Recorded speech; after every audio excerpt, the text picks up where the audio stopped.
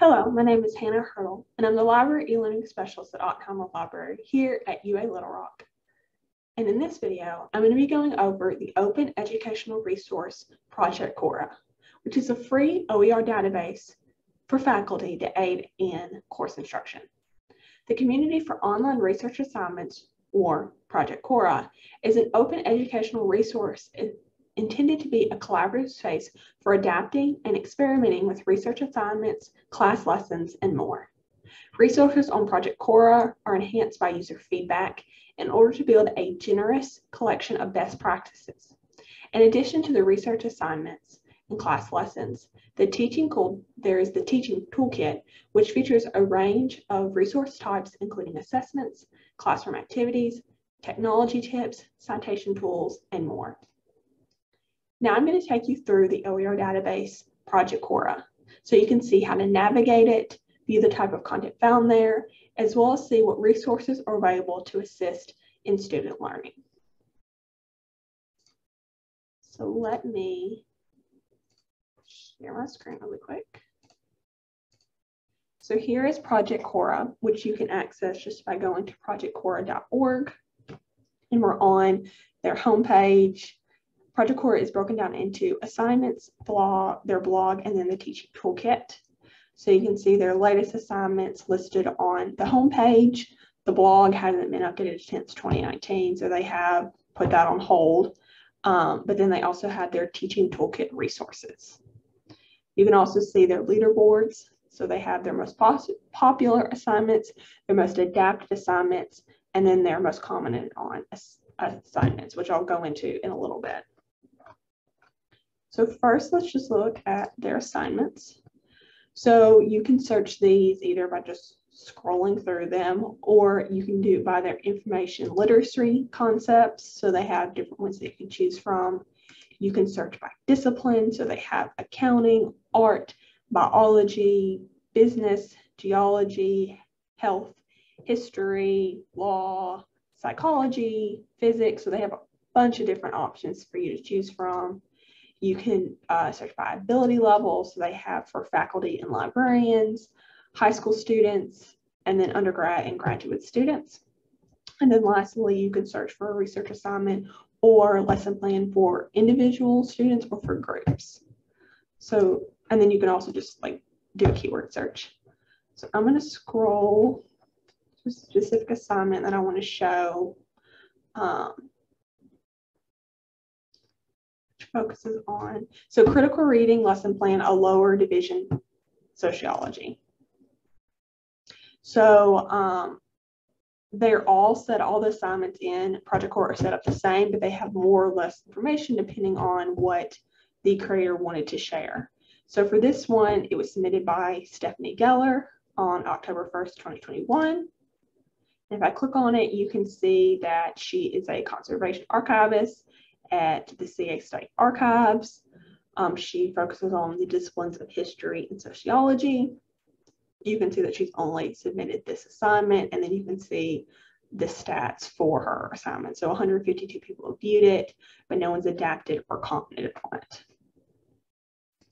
So I'm going to go back.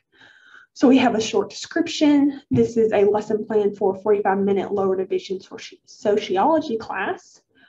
So the students before the class would read the two texts, one by Elijah Anderson, which is The Code of the Street, Decency, Violence, and the Moral Life of the Inner City. And then the other text is Thomas L. McNulty and Paul E. Belair, their article explaining racial and ethnic differences in serious adolescents' violent behavior. So she has the description of what students are going to be reading. She has an attachment, which is the full lesson plan, which I'll show in a second. She has her learning outcomes. So by the end of class, she wants students to have practiced their critical reading skills. So students will be able to identify key elements of a text. They'll be able to reflect on how methods, structure, and presentation impact their reception on a text argument. And they'll become more comfortable sharing their experiences with each other and considering how and why different people have different reactions to the same text. This is specific for sociology. Like I showed earlier, you can search by those information literacy concepts. So she has hers listed here. This is a group activity for undergraduate students. She also has a suggested citation that you can use and the Creative Commons license that she selected. So this is an attribution, non-commercial, share alike. So I'm going to go click on that attachment. It's going to open up as a Word document. So she provides background information. The goal of the lesson is broken down into time, so how long everything will take. She has the critical reading exercise, deeper questions that students can dive into. So it's very detailed, and depending on who submitted the assignment, you'll have more or less resources and detail for those resources. And this one doesn't have any adaptations that I've made to it. So if you were to use one of these assignments and wanted to adapt it, you can. You don't have to just keep it the way it is, but you have to log in and create an account to do so. So I will give an example. So going to the most adapted assignments, you can see on the side who has adapted, and then they are going to share how they've adapted that resource. So this one has several adaptations that have been done to it.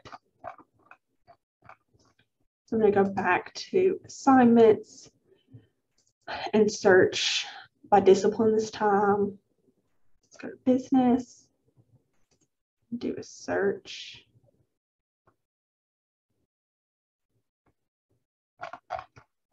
Actually, do we want to do business?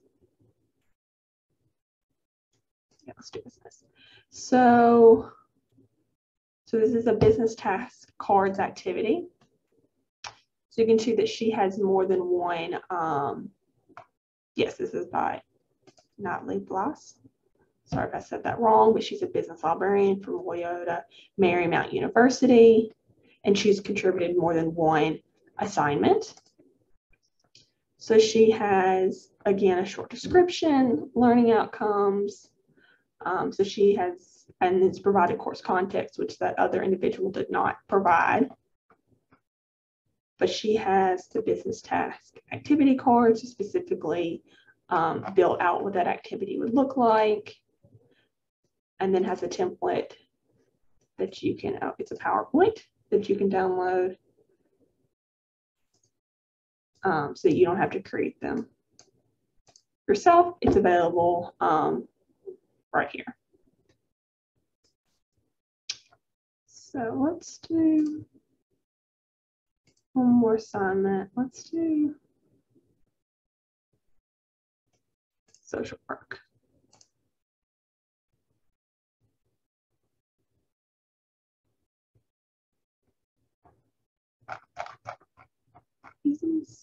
Yeah, okay. It's not even the one we just looked at. It is. So that pass the problem was for a social work class. So she has the pass the problem doc. And so it explains how this assignment would work. So again, this has less description than some of those other assignments that we looked at. So it really just depends on the individual who added the assignment. But you can see like this individual, she's had contributed assignments and adapted assignments. So some people are much more active on here than others.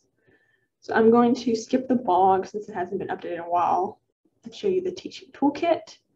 So the teaching toolkit, you can search by discipline, and then you can also search by resource type. So you can look at their assessments, syllabuses, technology tips, etc. And you can also search by keyword.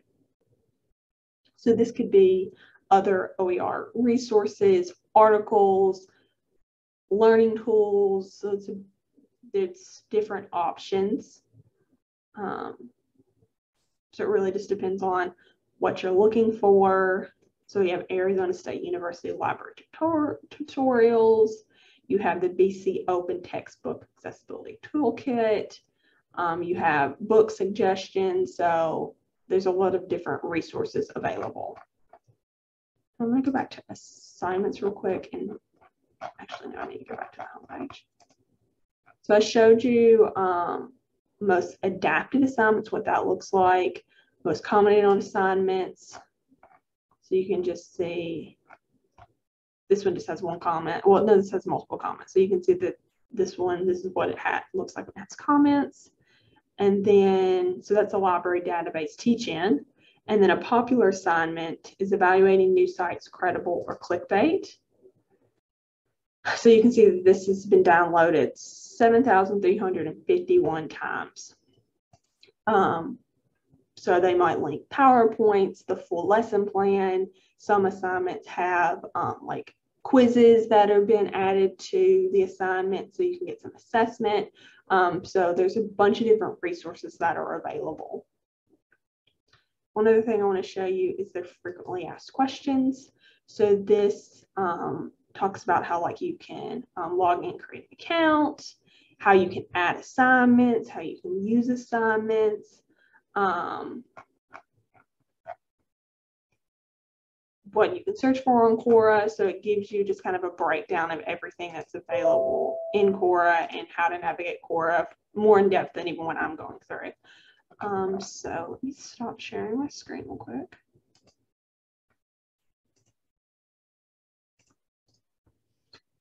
Project CORA truly has so much to offer faculty, students, and course instruction. Not only does it promote the use of open educational resources, but it is also a valuable resource and support for faculty to work with other educators around the country and continue promoting best practices in their course instruction.